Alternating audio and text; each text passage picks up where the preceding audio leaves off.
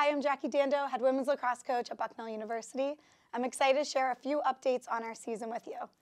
The past month of March has been pretty busy. We've had a lot of lacrosse, a lot of travel, but really exciting and a lot of growth for our team as well.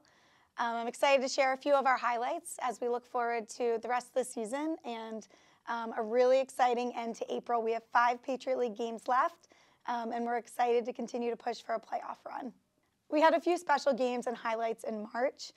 One in particular was our Title IX celebration game.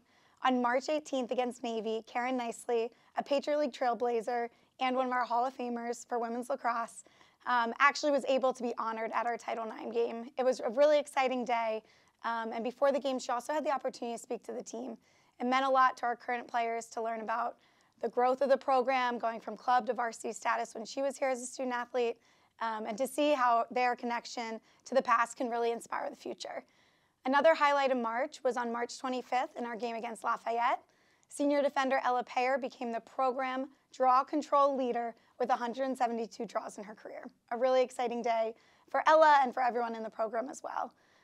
Something else that was really exciting, even though we've had a lot of close games the last couple weeks, we've extended our school record to 10 games in a row of consistently scoring 10 or more goals for our attacking unit. So we've been really able to see some great offensive progress on the field as well, which is exciting.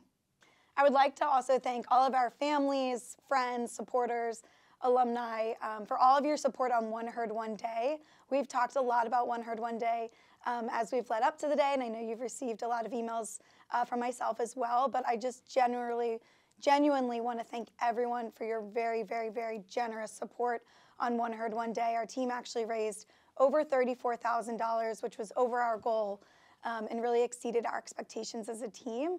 I think it really shows the commitment to the program as we continue to work hard on the field and move forward, but also just the generosity of everyone around our program.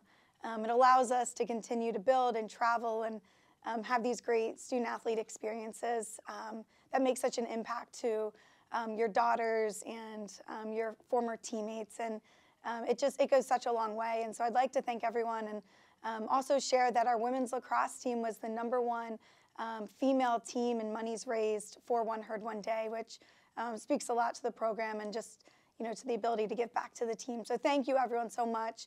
We will continue to support the team and reach out and continue to raise funds for the team, but it means just a lot to the program and a lot to the team members. So thank you so much.